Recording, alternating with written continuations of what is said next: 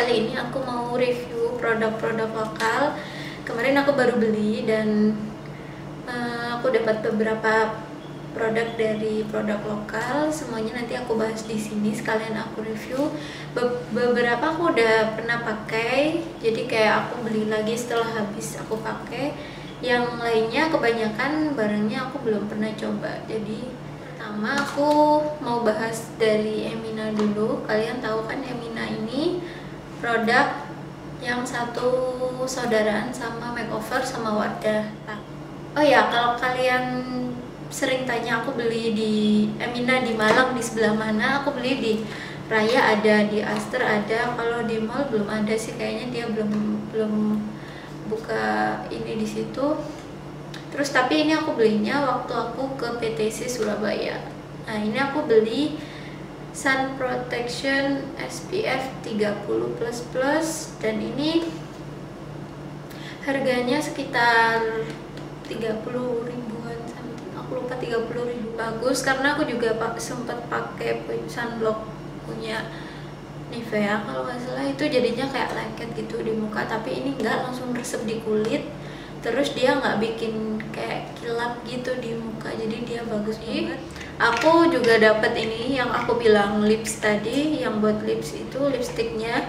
Ini kayak gini, packagingnya tuh lucu banget.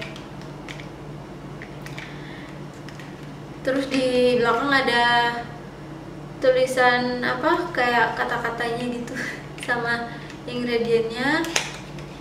Nah, ini dalamnya packagingnya juga lucu gitu, warnanya biru. Terus ada tulisan Eminanya di sini. Si Emina ini ngeluarin sugar rush-nya ini ada 4 warna lipstiknya.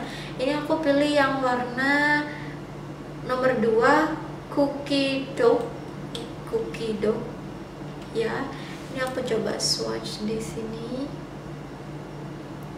Dia warnanya nude ke coklat ke oranye, aku banget. Jadi aku nyoba pakai ini. Cuman kalau menurut aku ini nggak matte, jadi dia lebih kayak hasilnya tuh kayak satin gitu. Cuman kalau aku lagi capek, bibir aku capek pakai lipstick yang matte, aku biasanya juga pakai lipstick yang hasilnya lebih ke satin. Yang pink velvet ini tuh warnanya lucu juga, warnanya pink agak Fanta gitu, tapi nggak terlalu mencolok. Ini aku coba swatch di sini.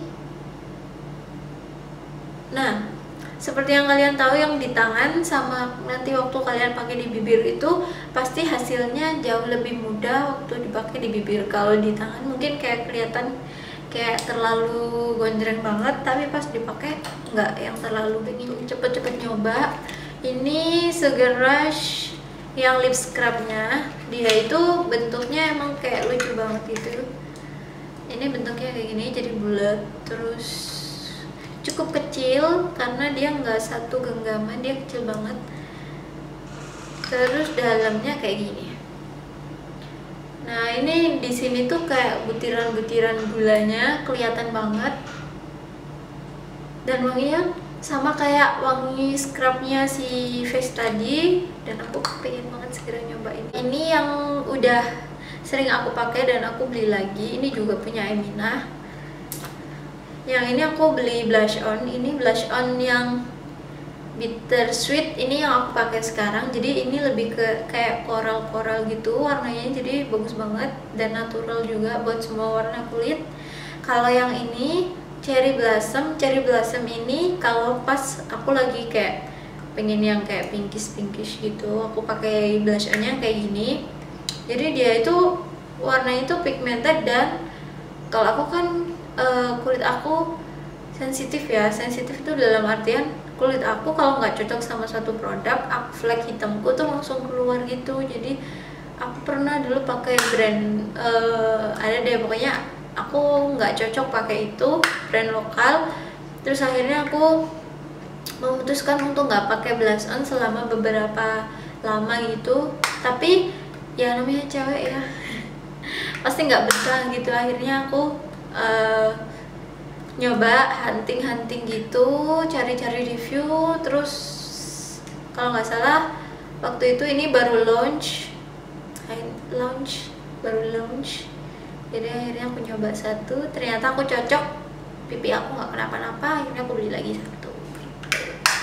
Nah kalau ini juga sama kayak yang tadi, blush on juga, aku juga udah pernah pakai, bahkan aku udah habis 2 piece. Dan ini aku punya 2 warnanya, yang satu warnanya lebih ke arah pink, yang satunya lebih ke arah kayak peach ya, sama kayak tadi. Soalnya aku ngerasa blush on itu kalau nggak pink ya peach, kalau agak coklat ya namanya bronzer bukan blush on, kalau keputihan ya namanya bedak bukan blush on juga. Nah ini aku beli blush on creamnya si Emina, harganya nggak sampai 30.000, 20 ribuan something lah ini. Dan ini awet banget meskipun kalian udah pakai wudhu, udah pakai tidur, udah pakai jalan-jalan seharian, ini tetap stay di pipi. Soalnya kemarin belinya kebanyakan produk-produk, aku kayak huntingnya tuh produk-produk yang baru gitu. Kalau yang ini aku karena penasaran banget sama, aku sering lihat di itu sih di Instagramnya officialnya Purbasari, dia ngeluarin eyeliner pen dan aku paling suka sama eyeliner, akhirnya aku cobain. Ini namanya Purbasari eyeliner pen daily series, jadi dia packagingnya bunga-bunga putih ini. Kalau kalian tahu packagingnya yang baru si Purbasari semuanya putih terus ada bunga-bunganya pink. Nah dalamnya kayak gini. Nah ini kalian kalau sering lihat tutorial aku kan, aku sering pakai Maybelline yang eyeliner pennya Maybelline yang warnanya ungu, yang tutupnya ungu hitam itu ya. Nah si ini itu lebih, hasilnya tuh lebih matte daripada si Maybelline yang aku pakai sekarang. Jadi karena dari segi harga dia lebih murah, jadi aku coba. Nah waktu aku udah coba ternyata dia bagus banget. Cuman kalau kalian nggak sering pakai, kayaknya dia gampang kering gitu tintanya. Jadi aku kurang suka di bagian itunya aja sih. Cuman overall aku suka banget. Nah ini untuk produk yang sangat amat membuat aku kepingin banget untuk beli dia, sampai aku bela-belain dari Malang ke Surabaya berangkat cuman buat beli ini. Ini itu produk lokal juga, karena ini kan temanya aku haulnya make up lokal ya, jadi ini semua makeup lokal punyanya Indonesia. Ini punyanya Amaranthine, kelihatan nggak tulisannya? Amaranthine kayak gini. Jadi dia itu yang terkenal blush on sama highlightnya, tapi karena packagingnya itu bagus semua, jadi ya namanya cewek tuh ya, kalau lihat packaging lucu tuh paling nggak tahan gitu, jadi pengennya belinya.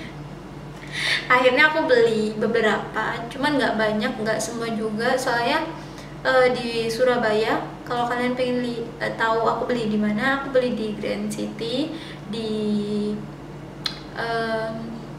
ya di Grand City. Surabaya adanya di Grand City. Ini punyanya Amaranthine. Ini udah ada BPOM-nya, ada expired date-nya, ingredientnya juga lengkap, semua keterangannya ada di sini. Dan ini highly recommended banget buat kalian yang suka sama highlight. Kalau kalian pengen tahu ini bungkusnya, oh my god, lucu banget. Jadi ini kayak kaca gitu, oh plastik, semi akrilik gitu kayaknya. Nah terus dia tuh kayak gini, mewah banget kan, mewah banget. Jadi waktu baru kemarin sih aku ke Surabaya itu, aku minta tolong sama suami aku suruh dia nganterin aku ke Grand City, padahal dia sama sekali nggak suka ngemol di situ, dan aku juga kayak gitu. Aku cuman sekali kesana, itu pun juga keperluan, bukan buat jalan-jalan. Akhirnya aku kesana bela-belain cuman mau beli ini Amaranthine. Dan aku beli 2 karena memang aku penggila highlight. Ini aku beli 2, yang satunya warna sweet blush pink kan, aduh namanya tuh susah banget, Dazzling Natural Sandwich yang ini. Yang satunya pink kunzite, tulisannya kunzite sih, tau ngomongnya. Ini yang kayak gini, yang pink kunjita yang tadi, yang lucu banget, lucu banget, lucu banget, lucu banget. Nah ini coba aku swatch di tangan. Wow, wow. Aku nggak nyesel sama sekali beli ini, sama sekali aku nggak nyesel karena ini bener-bener pigmented dan ini mirip sama kayak punya aku yang highlighter yang punyanya si MAC. Kalian tahu harganya ini berapa? Ini harganya cuma 104.500. Tuh. Ini kalau kalian nggak percaya nih harganya nih. Tuh kan 104.500.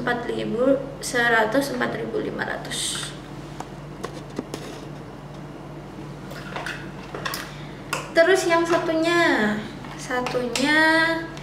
ini yang sandwich tadi, dia warnanya memang lebih ke arah coklat, cuman coklatnya kayak gold gitu. Ya ampun, cantik banget semuanya. Tuh. Lucu banget kan, coba aku swatch di sini. Wow, amazing, so gorgeous kan, tuh lucu banget warnanya. Jadi buat kalian yang warnanya lebih, kulitnya ke arah sawo matang, kalian bisa pakai highlightnya yang sandwich ini, yang warnanya yang agak lebih ke kuning, yang nomor 2 tadi. Kalau kalian kulitnya lebih ke arah pink, kenapa dia ngasih tulisannya pink blush tadi? Karena dia cocoknya lebih ke kayak pink undertone, kulitnya yang lebih ke arah pink, putihnya ke arah pink, jadi kalian lebih cocok pakai yang warna ini. Cuman overall aku suka semua, jadi aku kayak gak nyesel gitu aku bela-belain ke Surabaya cuman buat beli amaranthine. Ayolah, yang di Malang tuh, yang kalian tahu, kalau kalian pernah lihat ya si brand amaranthine ini, kalian bisa komen di bawah, soalnya aku biar nggak jauh-jauh ke Surabaya gitu.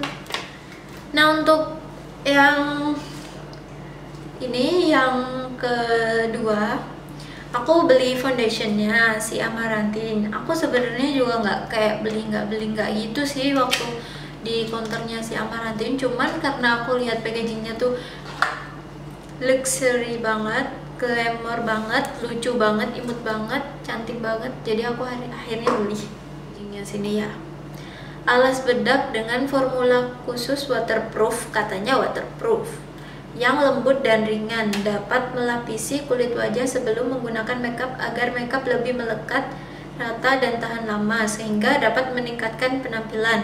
Mengandung bahan-bahan yang dapat menutupi noda hitam dan kerutan-kerutan halus pada kulit wajah. Cocok digunakan untuk semua jenis kulit, katanya.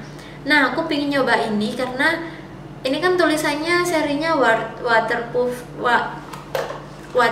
natural, warnanya natural, dia yang seri waterproof, jadi kayak ada 2 gitu. Waktu kemarin aku beli ada yang shade-nya tuh banyak banget, tapi aku agak bingung soalnya kata mbaknya itu kayak nggak jelas gitu warna shade-nya itu. Jadi natural menurut si amaranthine ini belum tentu cocok buat kita, padahal ini katanya produknya produk Indonesia, jadi aku agak bingung juga gitu.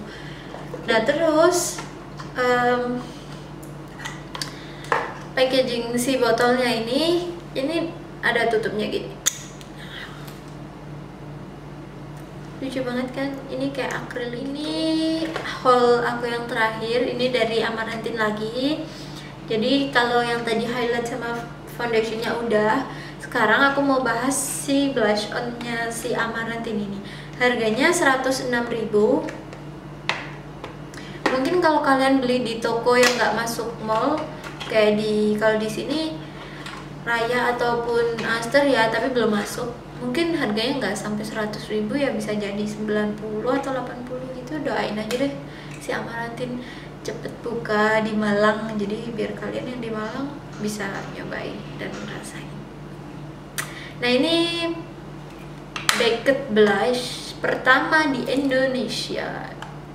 Jadi kalian tahu bentuknya ini kayak si Milani itu, dan si Milani itu aku juga belum sempat punya karena dia susah banget dicarinya kalau nggak di website.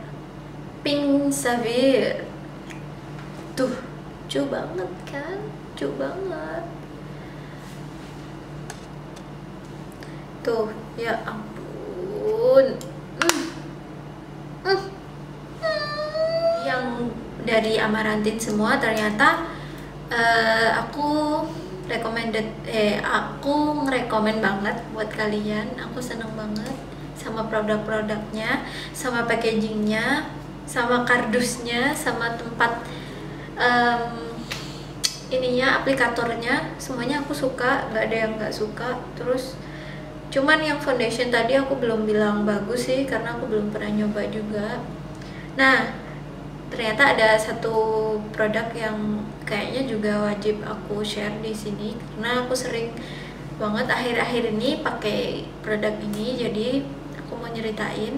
Ini maskara KL.